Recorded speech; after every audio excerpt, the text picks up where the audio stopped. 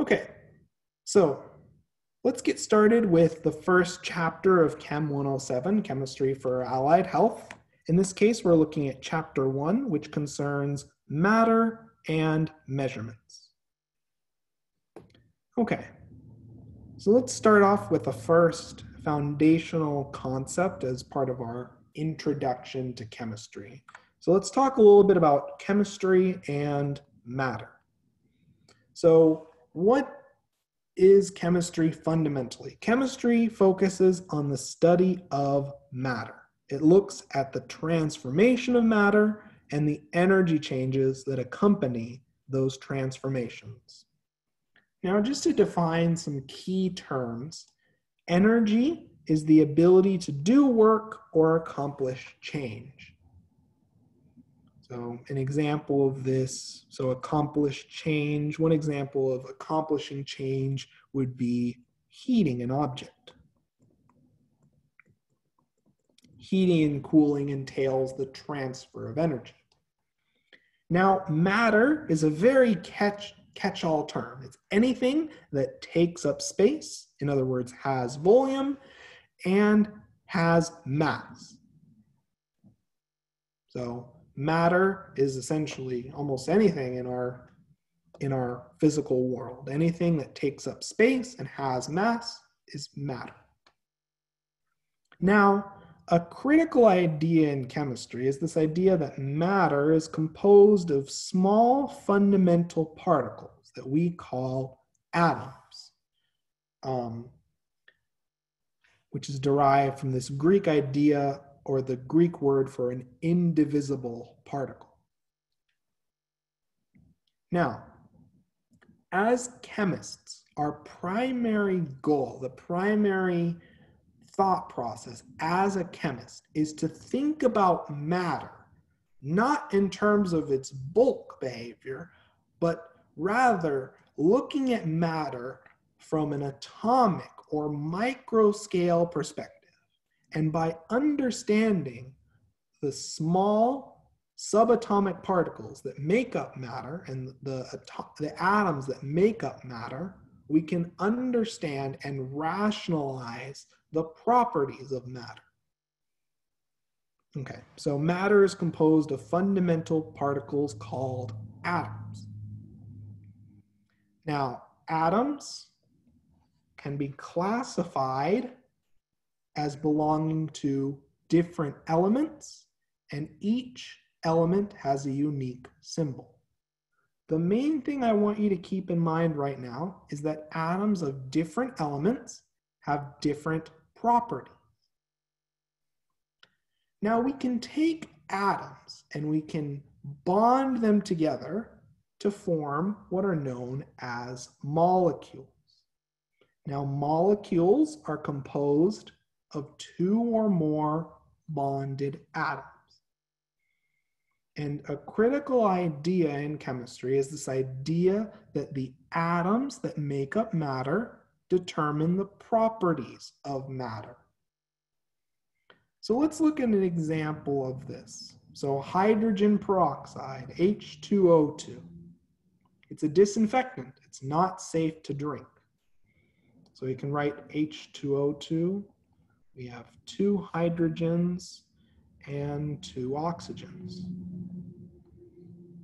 So H2O2 is composed of a certain number of atoms of different elements.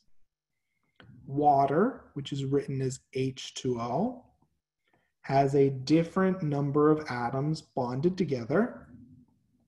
And water, as we all know, is safe to drink. So the key idea that I want you to remember, the atoms that make up matter determine the properties of matter. So as chemists, we're going to look at things from the atomic and micro scale perspective to understand the bulk perspective, the behavior of matter that we see and we interact with in our day-to-day lives. Does this idea make sense to everyone? Is everyone comfortable so far? So just as a recap, chemistry focuses on the study of matter. anything that takes up space and has mass. Matter is composed of small fundamental particles called atoms. Atoms can have different properties if they're from different elements. Molecules are composed of two or more bonded atoms. And depending on the atoms that make up matter, the properties of matter change. A key example, hydrogen peroxide has very different properties than water. So this is an introduction to the thought process that chemists use. We look at the subatomic and the fundamental atomic composition of matter in order to understand the behavior of matter. Is everyone okay so far? Can I get some feedback in the chat? Is everyone comfortable with this idea so far? Okay, perfect. So let's now move on and let's discuss the scientific method. How do we go about investigating the world around us? How do we go about making sense of the world around us? So the scientific method fundamentally is based on observations. And as human beings, we're constantly taking observations of the world around us. Observations can be in the form of collected data, quantitative. I want you to think when you hear the word quantitative, numbers. Another example of an observation would be a description of a phenomena. We call these qualitative observations. An example of a qualitative observation would be, for example, the chair is blue. So it's something that we can't put exact numbers to, but nonetheless is an observation about the world around us and the matter that we interact with.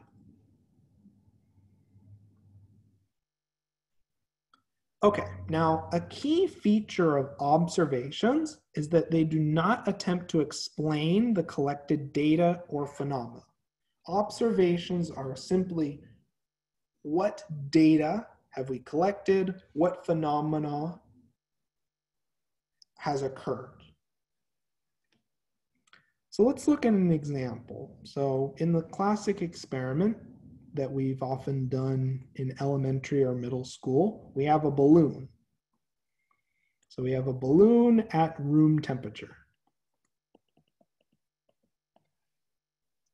And if you've ever decided to, as a kid, place a balloon inside a freezer,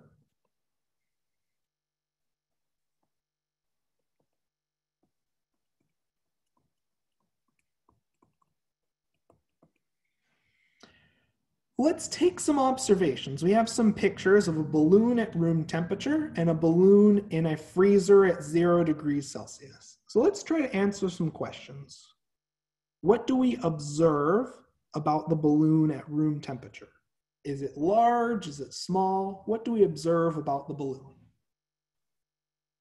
So initially, what do we observe about the balloon at room temperature?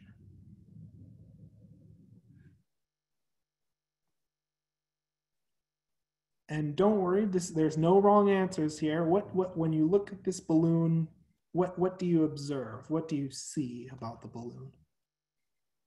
Yeah, so one observation is that the balloon is large or larger. Okay. What do we observe when we place the balloon in the freezer? So if we compare these two balloons in the freezer, what do we observe?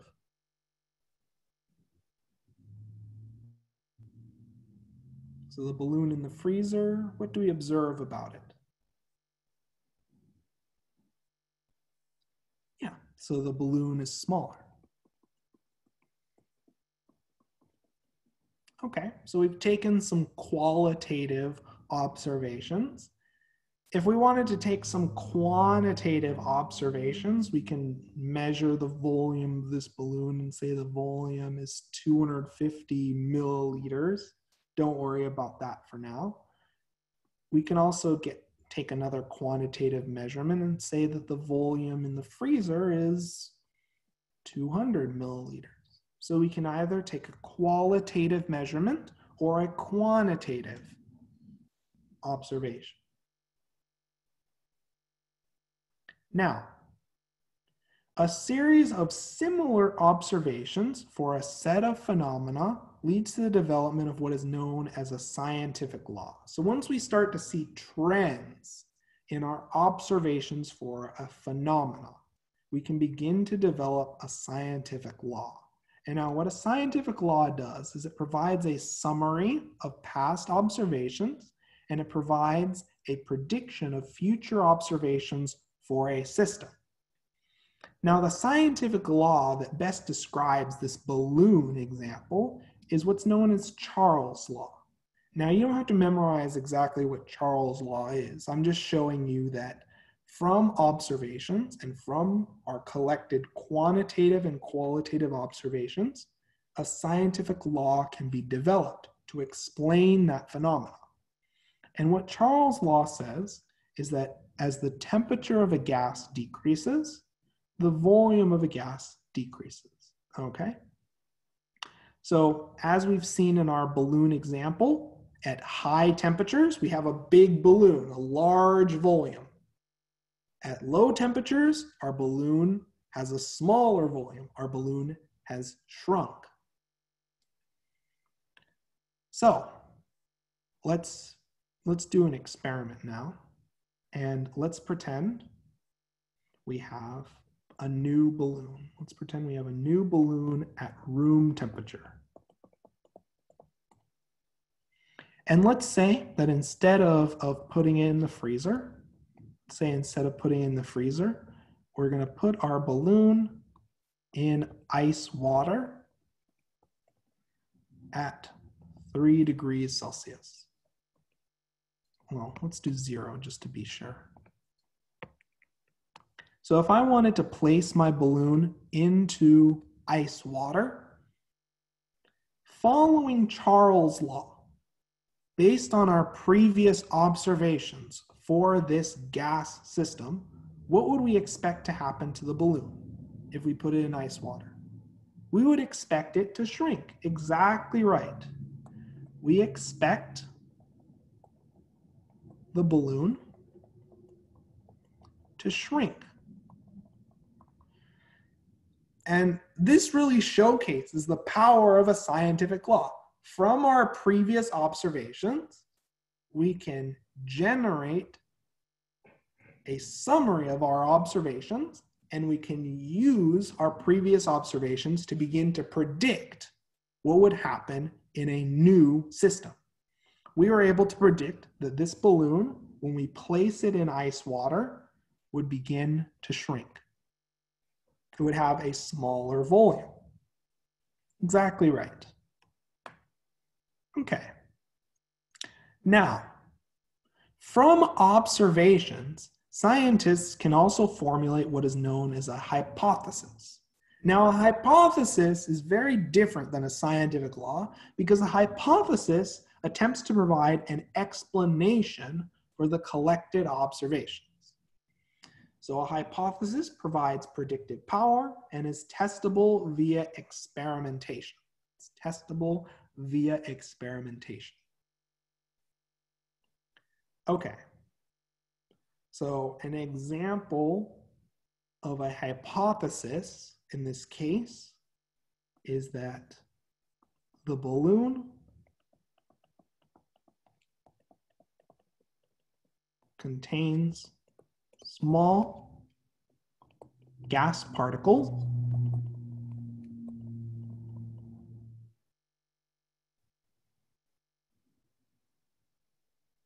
that move and impact the balloon surface with a force based on the temperature.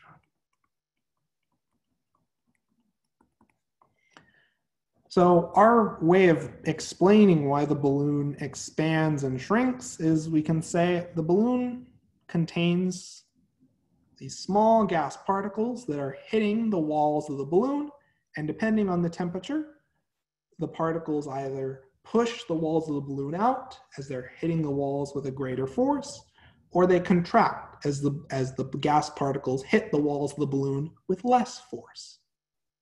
You don't have to worry too much about this specific hypothesis. More the idea is that the hypothesis tries to explain the collected observations, and it provides predictive power, and we can test our hypothesis via experimentation.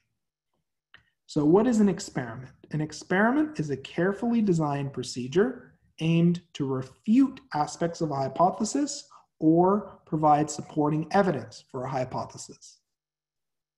Now, a hypothesis can be revised to account for collected data and observations, or it can be discarded if it cannot be reconciled with collected observations. So in many cases, as we'll look through the history of many cornerstone experiments in chemistry, many of these experiments have resulted in the modification or overturning of previous hypotheses in terms of atomic structure and chemical reactivity. So it's really key to note a hypothesis can be revised or overturned based on experimental data and observations. Now, a well-supported hypothesis becomes the basis for what is known as a theory. Now, a theory serves as a model for the way that nature is that tries to explain what nature does and why. It serves to explain natural laws and observations. So, for example, kinetic molecular theory explains the observations of gas behavior under the ideal gas law. And what kinetic molecular theory essentially states is that gases are comprised of small atomic and molecular species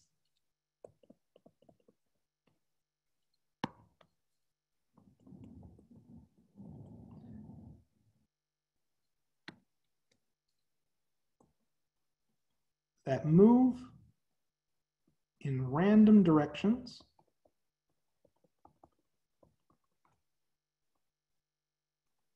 with a velocity based on the gas temperature.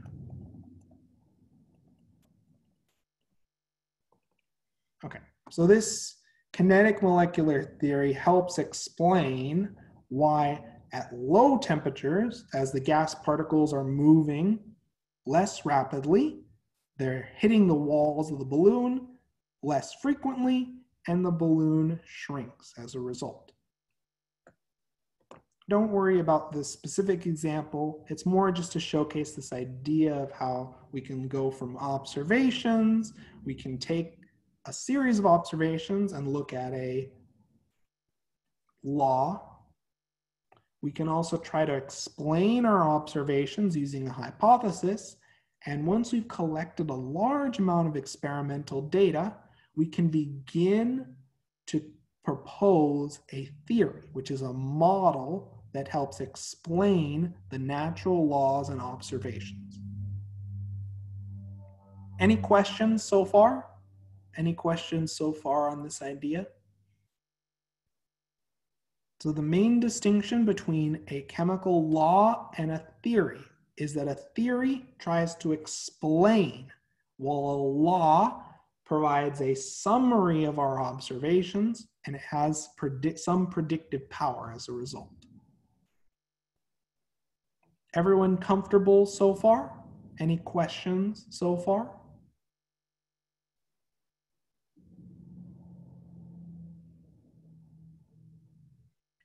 Okay, so let's talk next about scientific notation. So let's talk about something that's going to be very practical when you're writing reports and dealing with calculations in science. So science is based on observations. Now, we collect data by taking measurements using tools called instruments. Now, when you take a measurement, there are two major components. We have a number and a unit. Okay? Now, we're going to focus first on the number part of this measurement. So when handling numbers in science, we often have to deal with very large or very small numbers. Atoms are very, very, very small.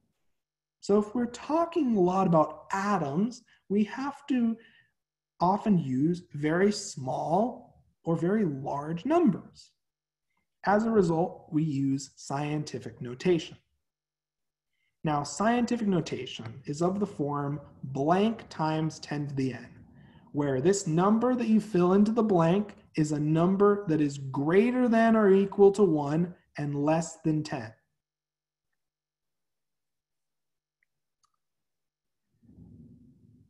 Now, after this blank, we have times 10 to the n.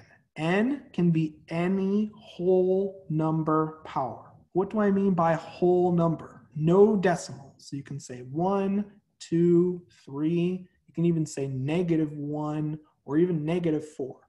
As long as you don't have a decimal for n, you're good to go. N can be negative or positive. Okay, so let's look at some examples. Let's look at some examples of numbers in scientific notation. So, just to check that everyone is following along, would 1.0 times 10 to the -4th, would that be okay in scientific notation? Is this an acceptable way to write a number in scientific notation? Yeah, so this is okay. Why? First and foremost, this number 1.0 is equal to 1. Okay, so it's greater than or equal to 1 and it's less than 10. Oops. Second, looking at 10 to the -4th, this number is a whole number, so we're good to go. Let's look at another example. If I have 15 times 10 to the 3rd, is this an okay number in scientific notation? Is this a reasonable depiction in scientific notation? No, it's not okay. Would someone like to explain why? Why is this number as written unacceptable in scientific notation? Greater than 10, exactly right. This 15 is greater than 10. So this is not correct in scientific notation. 15 is greater than 10. So that doesn't follow our guidelines. Okay, what about 0.1 times 10 to the -3rd? Is this a reasonable number in scientific notation?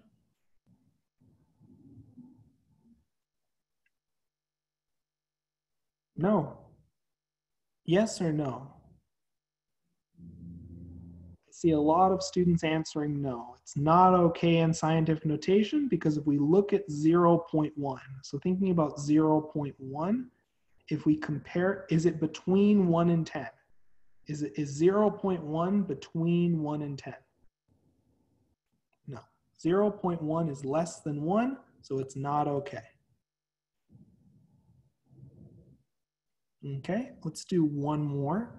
What about 1.6 times 10 to the -0.5? Is this okay? Is this a reasonable number in scientific notation? I see a lot of no's. Would someone like to explain why? It's not a whole number, exactly right. This is not okay because 0.5 is not a whole number. You do not want to have a decimal in your exponent. Perfect. Now let's talk about exponents because it's really important to understand how they work in order to perform calculations involving exponents. So you have two components of an exponent expression. You have a base and you have your exponent. Now, when dealing with exponents, you multiply the base by itself n times, where n is your exponent. So for example, if your exponent is 2, you have 10 multiplied by itself, so that we have a total of 10 times 10. You have 1, 2 of your base. Let's do another example. What would 10 to the 5th look like? How many 10s do I need to multiply together if I have 10 to the 5th? 5. So I'd write this as 10 times 10 times 10 times 10 times 10. 1, 2, 3, 4, 5. Does that make sense to everyone?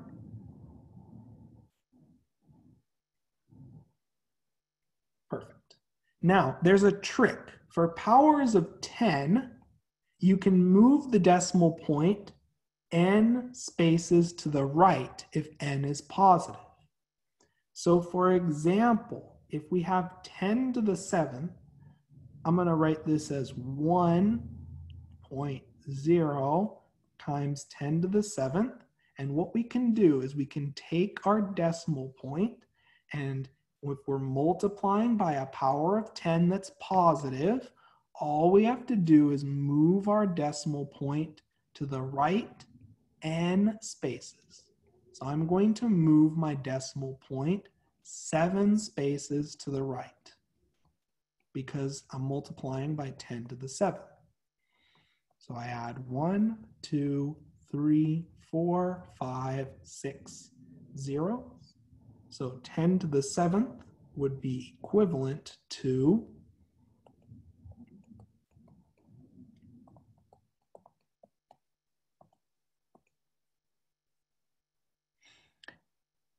would be equivalent to 10 million. Does that make sense to everyone? Is everyone comfortable with this shortcut?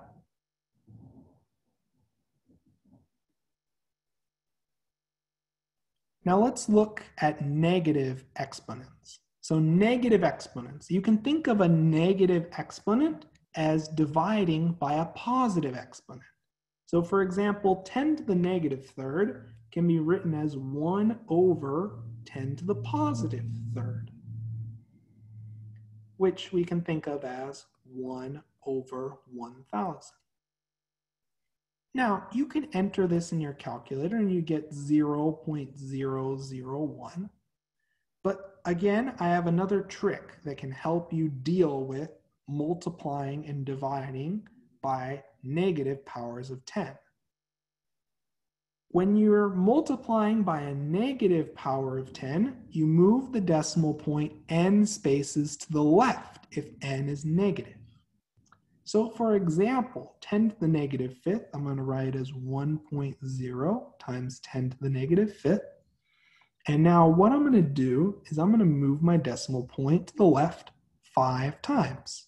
So I have 1.0, and I'm going to move my decimal point 1, 2, 3, 4, 5 spaces. And I'm going to add 1, 2, 3, 4 zeros. And that gives us 10 to the negative 5th is equal to 0.00001. Does this make sense to everyone so far? Any questions on this idea so far? So, as we're at the end of our first lecture period, what we're going to do is we're going to stop here for today. So I'm going to stop the recording.